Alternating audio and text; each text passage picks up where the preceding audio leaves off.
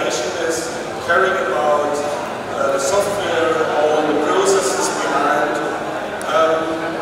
I want to speak with you today a little bit about the values behind. One is reflected in the motto called diversity. LibreOffice as software cares about diversity. And diversity is one angle of digital sovereignty. Digital sovereignty is a prerequisite to promote diversity. So I will not speak so much today about the foundation and its organization. This is on tomorrow. I want to tell you what is the LibreOffice technology and what is the process behind it, and properties behind it to promote digital sovereignty in this Office Conf suite.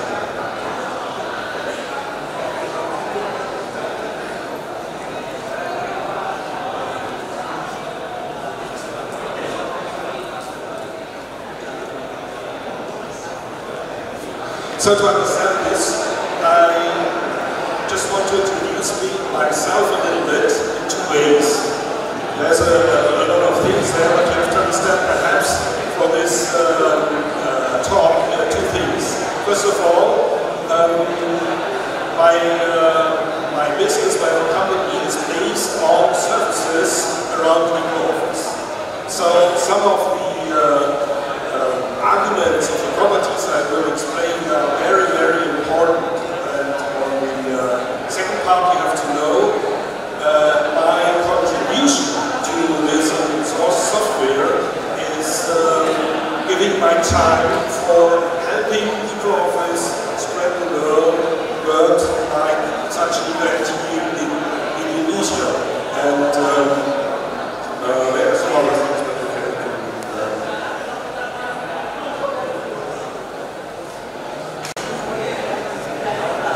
So to understand the important role in LibreOffice of digital sovereignty, of promoting diversity, you have to look a little bit in the history of LibreOffice. And what I've done is I have this timeline based here to show you where are the roots of LibreOffice. The software itself was born in the early 80s of the last century. An old software. But relevant for open source, it gets in the early 2000s. There was a really important decision done by Sun Microsystems. They did the software StarOffice over there. StarOffice open source. So they did the source code, binaries, openly downloaded from the internet. So this was the start of a free and open source productivity suite. A very important decision. So this was made round about the year 2011. This was also a very important year for me because in this time my company was based on services around OpenOffice. So if you have a look further, there was around about 2005, 2006, another important date with free and open source software because the document format which is produced by the LibreOffice suite was changed to the open document format. Open document format is a common, standardized, totally open document format. There are some other XML-based document formats we all know, but they are not totally open in the daily business. But open document format, ODF, is totally open. And this is a very, very important property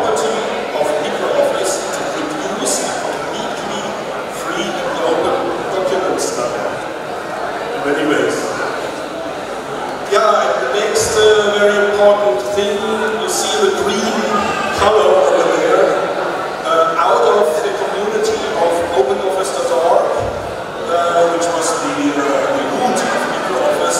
LibreOffice was founded in the sense that a new version was promoted in the internet as LibreOffice, and a few months later an organization was founded around LibreOffice to do it in a completely independent way, independent of any other ecosystem partner or contributor or other part of the ecosystem, not to influence from one side too much in this software development. So this was round about 2011, 2012, you see there begins this green line of the versions of LibreOffice.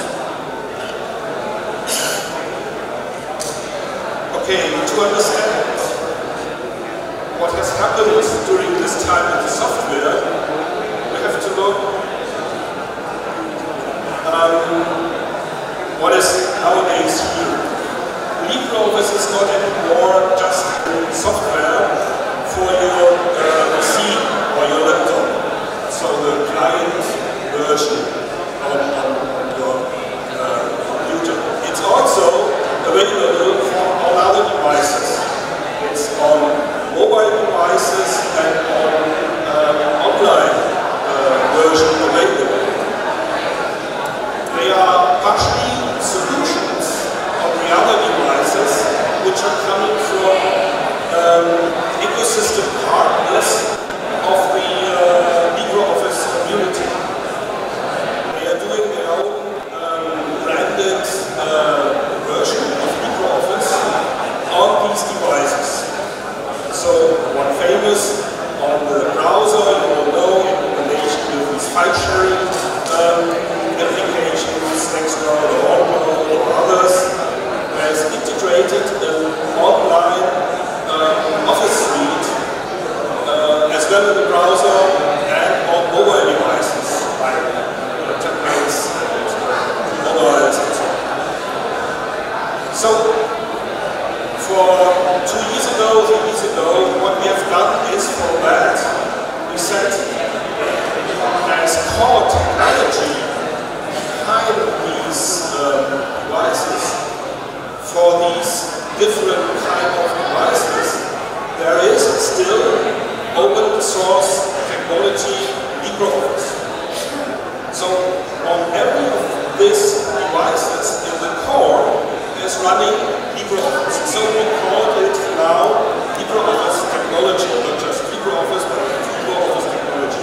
To have a common brand for all these devices, so you can be sure that if you produce a document in the offline world, you can use this document also without any restriction online or on mobile devices. And this is, if you think about to compare it with their competitor, a very, very important property. Here we are better than our proprietary partner. So keep in mind, all of these devices are with LibreOffice technology. So I mentioned a little bit these different angles of the community, and perhaps you are wondering how is this working, that there are ecosystem partners who giving technology to a project in this win-win manner. So this is all about these three stakeholders which have fun with the software, which embrace diversity and embrace digital sovereignty. They are first the users.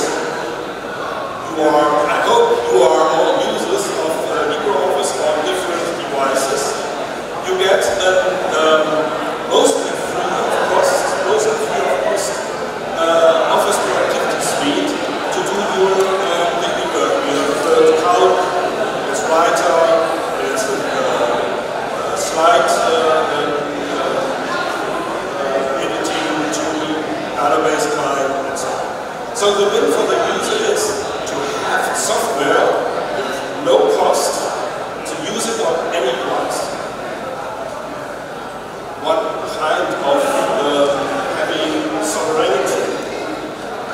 Second is the community, which you can see as the whole circle of everybody in this community, which is definitely worldwide.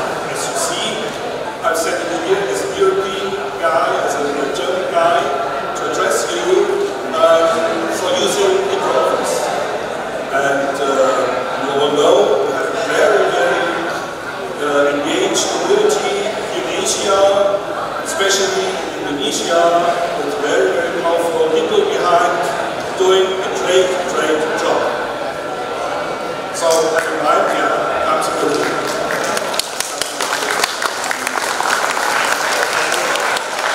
Having in mind, the community is not just one or two companies, it's all over the world, all users, all ecosystems, partners, which are the third part of this project of the stakeholder, which are mainly doing the development, the software development, new releases, new features, and so on. And they are contributing with a sense to contribute to an open source product for diversity, for digital sovereignty. And based on that, they do the business, might be as a service company. So it's really a win-win-win situation for all these three stakeholders to do that.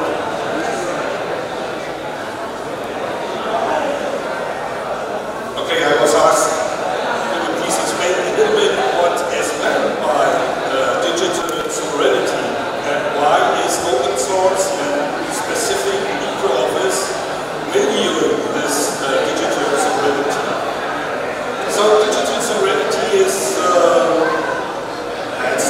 defined not exactly mainly by these three items. It's defined by that the user can all do the decisions to use it, what to use, how to use, in combination with which other software to use, possibly when to use, it's by their own. If you compare it to the other proprietary software suite, you are often enforced to do something to use the next version, the next release, or to buy a new one, or to buy a new laptop for new hardware requirements of this. And all this is minimized in a digital sovereign software like LibreOffice. I mentioned this on the document format. ODF is defined completely independent as open standard. You can read the definitions of this forward freely and openly, and can build your own software to edit such open document. You don't have to use LibreOffice. This is one part of this possible choose by yourself what you want to do with the document. You want to use it in LibreOffice or otherwise, it's your decision. And the third property is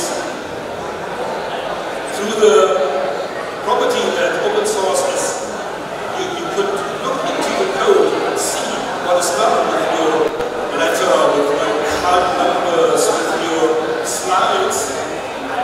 You can verify on the online browser version, for example, if it is going to another server or something like this, and having local your data.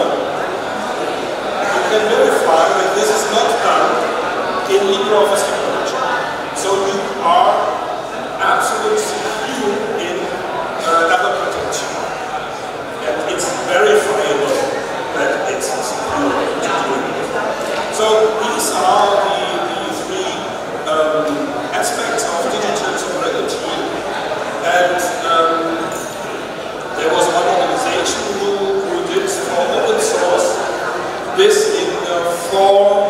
of different properties which each open software, and in specific LibreOffice, should fulfill to be like digital open source software. So here are the 4 freedoms you have to fulfill, and here is written how LibreOffice do fulfill this. So the first freedom is to run the program as you wish for any purpose. Nobody says you don't have to use it there, or you can't use it with that, or you have to additionally install this. All these software run as you wish for any purpose. Second freedom, I mentioned it, to study how it works and change the code you like. I mentioned that you can have a look at the source code, but even more, you are free to change the source code, to compile it by your own, to do your own version of LibreOffice, to add some functionality you need, and so on. The third freedom is to share copies to whom you want. There's no restriction in copyright or something like this, that you are not allowed to give this software to others. No, you are enforced to give this software to others, to broaden the user community of LibreOffice. And last but not least, freedom number 4. Freedom number 4. To contribute and redistribute your modified version. So you are forced, if you have additional functionality, give it to the community back, contribute back, and not just in the form of programming, doing development, but also giving your time, giving your being for convincing others about using open source software. There's so much angles, non-development activities that you can help to promote digital sovereignty and others to make them help using LibreOffice. Yeah, I do not want to end here my sponsor talk on behalf of the document information, one of the sponsors of this conference, to thank you all. First of all, certainly to the host of this conference, the dean, the deputy dean was this morning attending. Thank you so much that we could be here in this really nice place at the University of Surakarta. The local teams. Thank you so much to the Indonesian and Asian teams who had a lot of work, I know, who had a lot of work to organize this conference. May it be LibreOffice team, may it be Ubuntu team. So please give them, clap your hands for their work.